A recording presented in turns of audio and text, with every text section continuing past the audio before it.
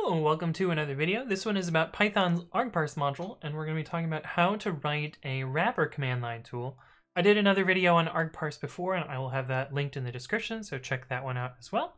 But let's jump into it. So I couldn't think of a good example. I've done this a couple of times, but most of the times that I've needed to write a wrapper tool, they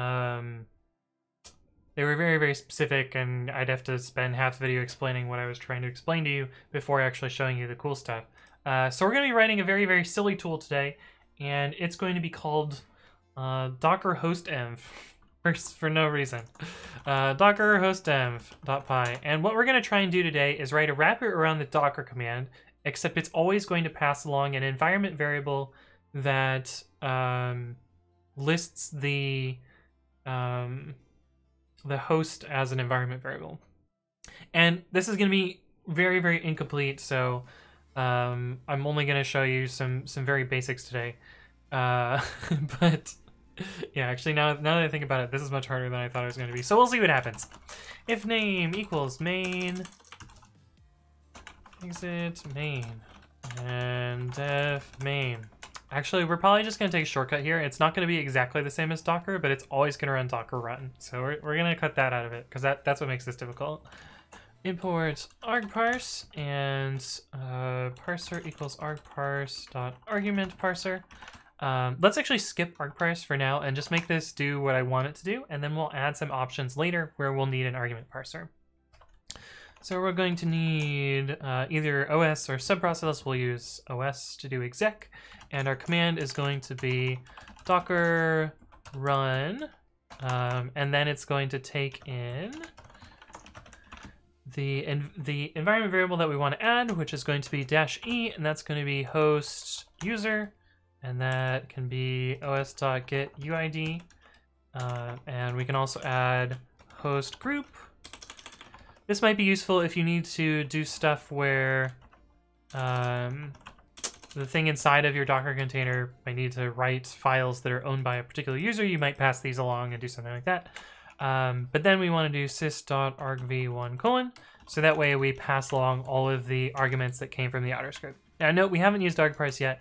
We'll do that when we add an option. We're actually going to add an option to turn these off. And finally, we'll do execvp. I did a video on execvp versus subprocess, so I will try and remember to link that one in the description as well. But if we run this now, Python 3 docker hostenv, and let's say we run ubuntu focal rmti ubuntu focal bash, and we spell argparse wrong. Actually, a better example would have been to always pass rm.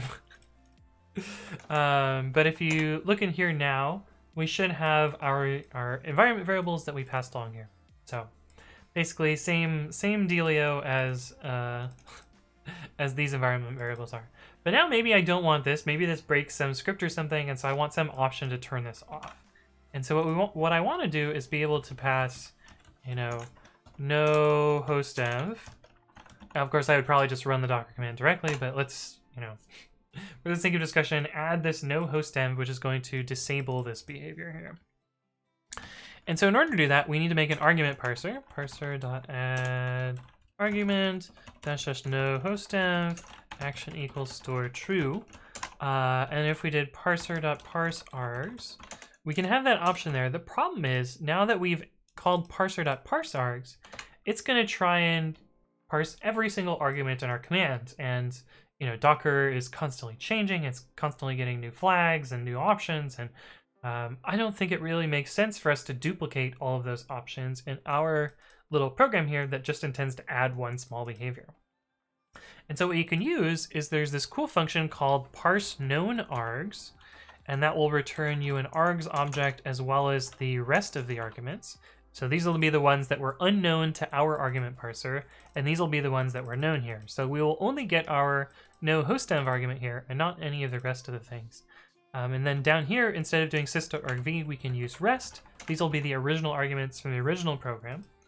And so now you'll see that this passes through. We haven't, implemented our behavior yet, so env grep host, you'll see we still have our host group and username here. So, but now we can take this option and we can start modifying how this works down here. So we could say like, Now, if args.noHostEnv, actually, we would probably do dest equals hostEnv and action equals store false. That way we're not double negativing here. If args.hostEnv, then we would do this. Otherwise, we would have command equals docker run star rest, which is kind of just the default command that we had before. And so now if we do this, we have our own little wrapper command. It has this special option here. And if we do no hostEnv, we should now no longer have those variables here, which is great. We just have this one that's default from our container.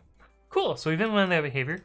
One small problem though, as soon as we call help here, we kind of get not maybe the best help output here. Like it would be kind of useful to show our help and then the Docker help inside of this. And so what we can do is we can disable the help. Is it this way? Disable help equals true? Let me see. Python 3-m pydoc argparse.argument parser.